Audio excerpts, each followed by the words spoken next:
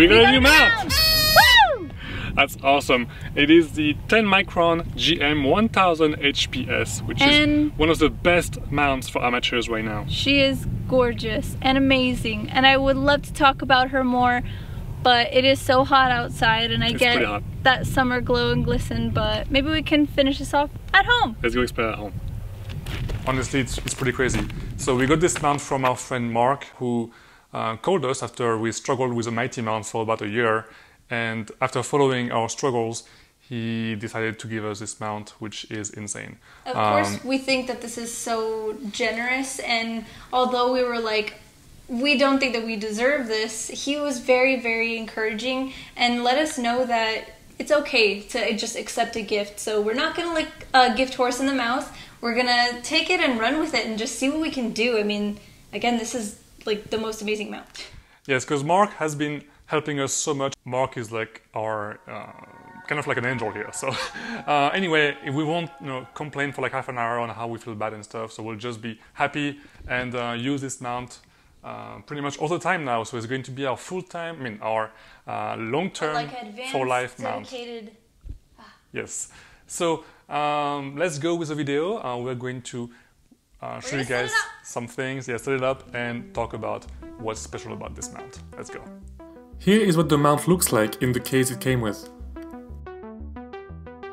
And here it is on the tripod. And finally, here it is with a telescope and ready to image. Let's talk about the tripod first.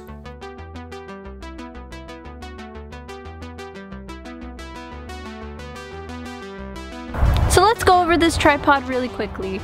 So what we have here is the Geoptic tripod, and it is made in Italy, which is super duper cool. And as you can see, it's already different from the mounts that we've had before because it is made out of wood. And it does have some similarities to other tripods we've had before. It still has a bubble level, which is right here. This base here is removable. You can switch it out so you can do different mounts, which is really neat. It has these levers here, which open and close the legs individually. We also have this middle part here where you put the lenses, and as you can see in the legs too, there are also holes. And typically we don't use these for lenses most of the time, this and probably this, so we might use it for cable management. And what we have here that is different and really, really neat is the legs, or the feet as Antoine refers to them.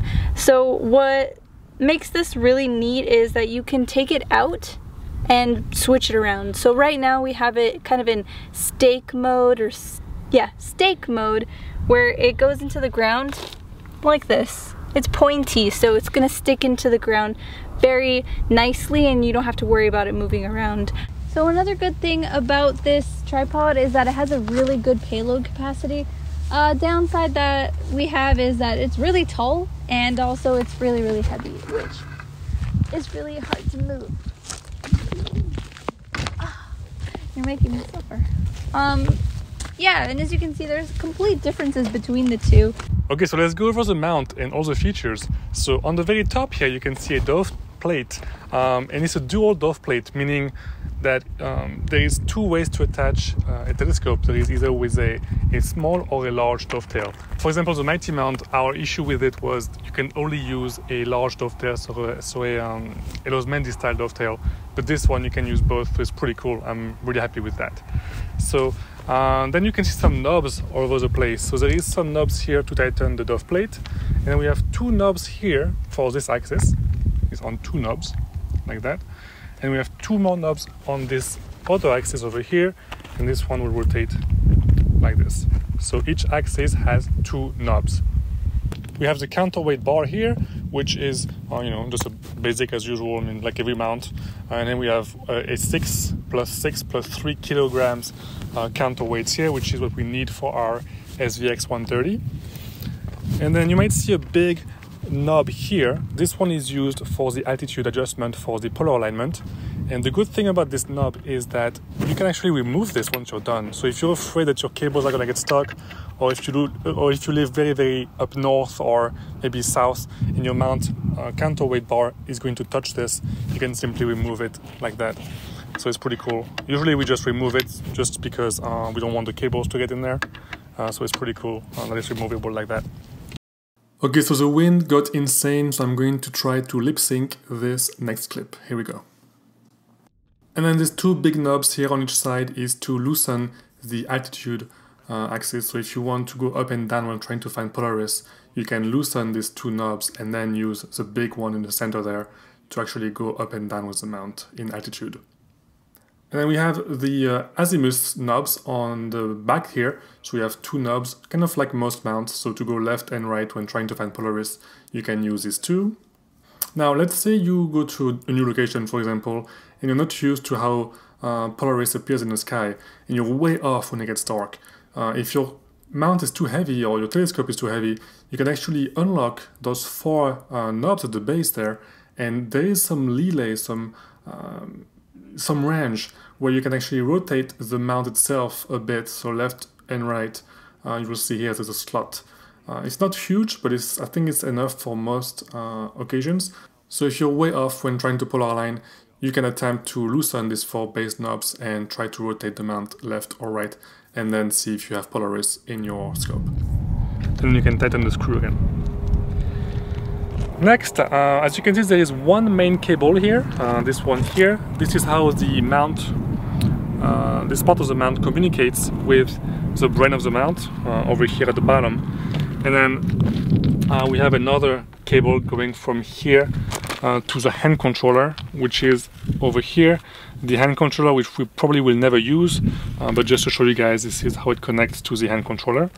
And then we would connect usually two more cables. We would connect the power cable, so it would go down to the ground, to a battery or an AC port. And then lastly, we would connect a USB/RS-232 cable, so from here to our mini PC on the telescope, or directly to the PC and the camera and all that.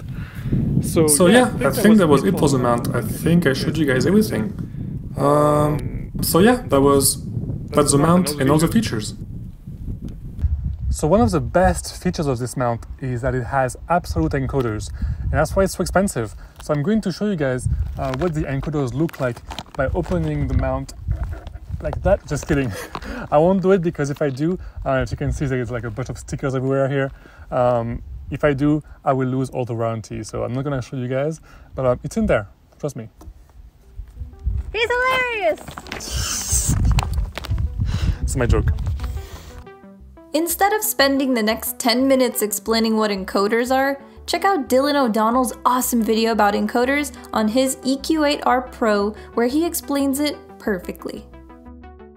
Absolute encoders are the best type of encoders for astrophotography mounts.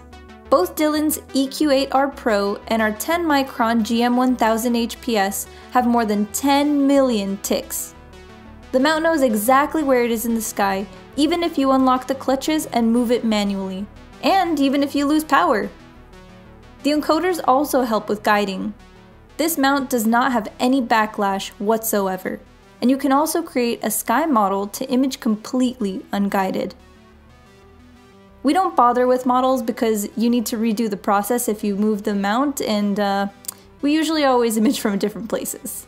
Balancing the mount is a bit difficult because both axes are extremely loose compared to the previous mounts we tried. One cool feature is that you can use a hand controller to ask the mount how good your balance is, and after slowing left and right, it will tell you exactly if you need to move the counterweights up or down to achieve perfect focus. One more thing we love about this mount is how quiet it is. Our Atlas EQ-G mount is super noisy and sounds like a broken tank whenever it's loose. And flew right towards it.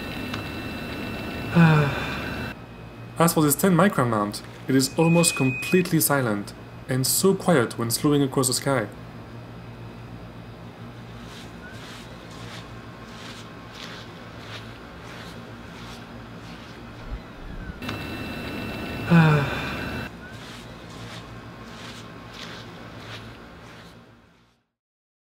So that was really awesome, setting everything up for the first time. It's very exciting, and we really like the way that it turned out. You know, we're very excited to, actually do something with it. And we won't be doing the first light just yet. We're actually making a video about our first light with this mount, and we're very excited to show it to you guys. That's going to be like soon. We also have a unboxing video on its own, so you'll have a full unboxing video of the mount, tripod and all that. The glory. As one video really soon as well. So we'll see you guys next time, and cheers guys.